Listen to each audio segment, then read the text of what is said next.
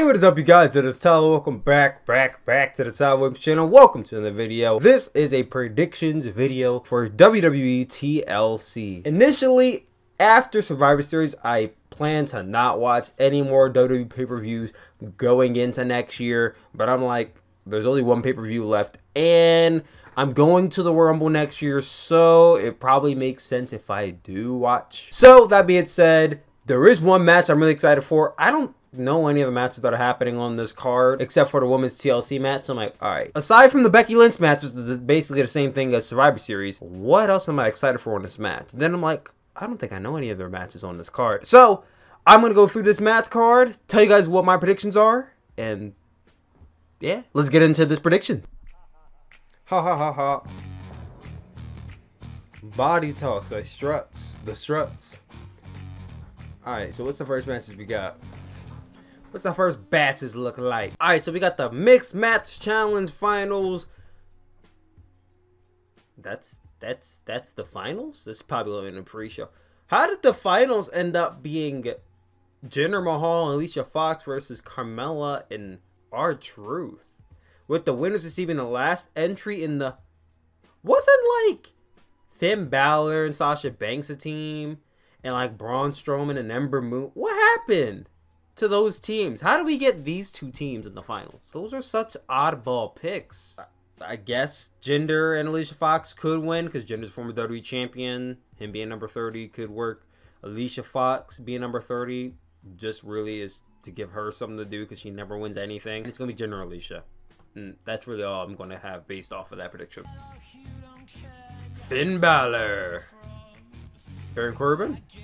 Drew McIntyre. Ooh, that should be good. Then we got Finn Balor versus Drew McIntyre. I don't know what the build-up is going into this match, but Drew McIntyre is really good. Finn Balor is really good. I am honestly really shocked that they have booked Drew so prominently this entire year. I was very worried for him when he got called up to Monday Night Raw. They were going to bury him. But he's one of the very few wrestlers that come from NXT that they don't squander. At least not yet, but I'm not going to jinx anything. So I'm really impressed by their treatment of him. And for that, I give them credit. I'm going to go with Drew McIntyre because I firmly believe that he should be, if not the winner of the Royal Rumble next year, he should have a very, very dominant performance. Especially if the rumor is Braun Strowman versus Brock Lesnar is going to be the Universal Championship match. Then Drew McIntyre should be the powerhouse that has the most eliminations. I'm going to go with Drew McIntyre to win. Got to set the stones here. Natalya. Let me guess, Ruby Riott? Yep. So we got Natalya versus Ruby Riott in a tables match. This feud between the Riott Squad, Sasha Banks, Bayley, and Natalya has been going on forever. I did see the segment between Ruby Riott and Natalya with Ruby Riott having a picture of Jim Neidhart on a table.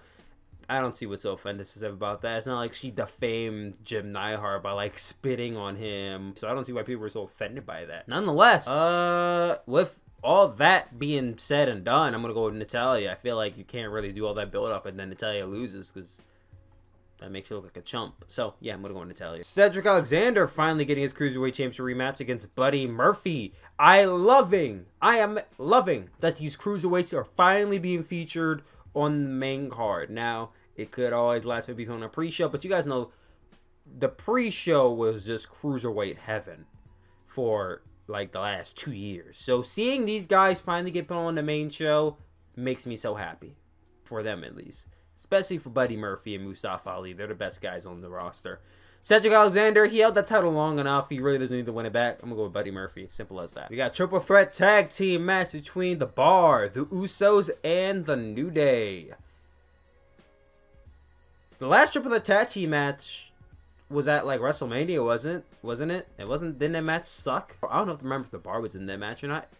But there was a triple threat tag team match at WrestleMania that sucked with all these guys. The Usos and The New Day, they seem to never fucking escape each other. They had a really good series of matches in 2017, but it seems like ever since those matches, they just can't get a grip from each other. Can they just be put on separate rosters at this point? If anything, The Bar, The New Day, I feel like these are the only 3 tag teams on SmackDown. Like, why do I feel like these are the only 3 teams that ever get championship opportunity? Isn't Brazongo on SmackDown? Like, why can't anyone else win the titles or get a title opportunity? Why is it always have to be The New Day and the Usos? I'm a little bit over this. Switch them up. Let's do something different. They should just get rid of the tag team titles, in my opinion, because they just obviously don't know what the fuck to do with them on either brand. But for this match, I'm going to go with The Bar. No reason in particular, just The Bar, I guess. Ronda Rousey. Nia Jax. I still think it's kind of crazy that Nia Jax is still getting this Raw Women's Championship match after concussing Becky Lynch and taking her out of the match at Survivor Series. She ruined her plans and she's getting a title match. She's getting compensated for it. Anyway, predictions for this match. I don't see why Ronda Rousey would lose to Nia Jax, especially because she's supposed to be going into WrestleMania as the champion. I really don't see any other outcome but Ronda Rousey walking in WrestleMania as the champion. Whether it's against Becky Lynch or Charlotte or any other woman on the roster, I don't see her losing it here. So I'm going to go with Ronda Rousey. Elias. I guess babyface now. Bobby Lashley. So we have what is it? A guitar on a fucking pole? A guitar is dangling from the ceiling, I'm guessing. So we have Elias versus Bobby Lashley. Now we have heel Bobby Lashley with Leo Rush. I would have rather it been Elias versus Leo Rush because Leo Rush is a high flyer, but I don't know. Whenever I think a ladder match and I see 2 heavyweights, I just get very disinterested very quickly. Elias, you know, babyface Elias, I guess it's working. I guess a lot of people are starting to like him. I mean, he's good nonetheless. Like, heel or babyface, I like Elias. Bobby Lashley, he's just been so... I don't really care about this match, period. But I'm going to just go with Elias because I guess his guitar's on the line. I don't think there would be a ladder match and there's pinfalls and submissions. So I guess the guitar is hanging about the ceiling. And if that's the case, I'm going to go with Elias. Braun Strowman. Baron Corbin. We got Braun Strowman versus Baron. Now this seems like it has pinfalls and submissions in it, which... if that's the case, then it's not a tables, ladders, and chairs match. That's a no-holds-barred match. But nonetheless, Braun Strowman versus Baron Corbin. Y'all remember back when Baron Corbin had hair and he was being built up as basically the secondary Braun Strowman on SmackDown Live? And then he went to Monday Night Raw and became the Constable. And ever since then, he just has go-away heat. Yeah, so I kind of don't care about this match either. But if I have to go with the winner, I'm going to go with Braun Strowman. Because if he's going into Royal Rumble facing Brock Lesnar, which honestly he shouldn't be if you ask me, because he's already lost to Brock Lesnar like 3 different times. But I'm going to go with Braun Strowman. You got to make him look strong going into his match at the Royal Rumble. The new Daniel Bryan and AJ Styles. WWE Championship rematch between Daniel Bryan and AJ Styles. Now, if you guys know what WWE is, they can have 1 rematch, which turns into 2 rematches, which turns into 3 rematches, which turns into 4 rematches. We saw with AJ Styles versus Shinsuke Nakamura and AJ Styles versus Samoa Joe, so I won't be surprised if this feud stretches out until like Fastlane or February or March or some shit like that. But at least for now, we're just getting 1 title rematch. I'm going to go with Daniel Bryan. AJ Styles held that title for close to 400 days. There's no reason for him to win it back. Now, I don't know what would be his role at the Royal Rumble or at WrestleMania without the WWE Championship. But either way, I don't see a reason for him to win it back. So I'm going to go with Daniel Bryan. Rey Mysterio. Randy Orton. Randy Orton versus Rey Mysterio in a chairs match.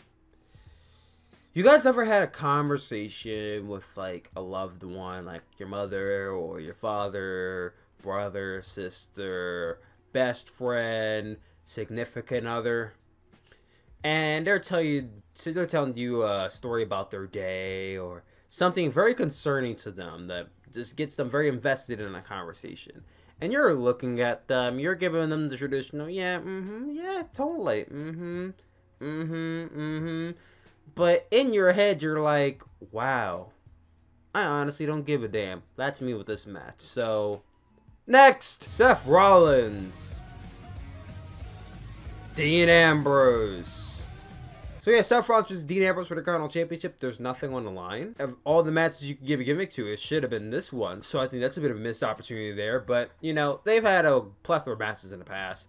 They could have a great match, even without the smoke and mirrors. So I'm going to go with Dean Ambrose. I know there's been a lot of rumors that Seth Rollins is reportedly going to be the one facing Brock Lesnar at WrestleMania. If that's true, I mean, I guess, I guess, you know, I'm not opposed to it. I'm not 100% for it. It's lies somewhere in between on that one. But I'm going with Dean Ambrose, Seth Rollins. I could definitely. I really would like to see him as Universal Champion, but I just don't have any interest in seeing Brock Lesnar versus Seth Rollins. That's all. So if that's the track they're going on, then yeah, Dean Ambrose wins this match. Oh, I love that they're building this up as the main event, even though it probably won't be. Woo! Woo! Women's Tables, Ladders, Chairs match. Becky, Charlotte, Asuka. 3 of the best women's wrestlers in the entire company. Woo! This is the match I want to see, and the only match I really care about. The women's triple threat tables, ladders, and chairs match between Becky Lynch, Charlotte, and Asuka for the SmackDown Women's. It's crazy how the SmackDown Women's Championship has become the title I care about the most in the entire company. Who would have thought? Who would have thought? And all because of Becky Lynch. All because of her. You know, I really want Becky to retain, but I still want to see Becky versus Ronda. In order for us to get to that point, I think Becky has to lose this title, win the Royal Rumble, and challenge Ronda WrestleMania. So that would mean Becky would have to lose this match. And, you know, my instinct would say, oh, let's go with Asuka. Asuka's won the championship. You know, they're trying to push her a little bit. You know, trying to do something with her. But I think if you go with Asuka winning the championship, somewhere down the line, Charlotte's going to win it back. I just do not see Charlotte not at all winning that championship back. Especially if Becky's going to be challenging Ronda WrestleMania. Yeah, Charlotte's going to win that title back. And do you really want to see Charlotte versus Asuka again with Charlotte beating her again? I don't. I think it was terrible that they had Charlotte beat Asuka WrestleMania. So if that were to happen again, I would be furious. So I'm going to go with Charlotte winning the match here. People are just going to be pissed. I'll be one of them. But as long as they're building up Charlotte versus Asuka, and Asuka gets her win back, and maybe the Royal Rumble, then that's fine. But any other, I don't know, you know, have Becky retain. Maybe Becky drops into the Royal Rumble, wins the Royal. I wouldn't do that.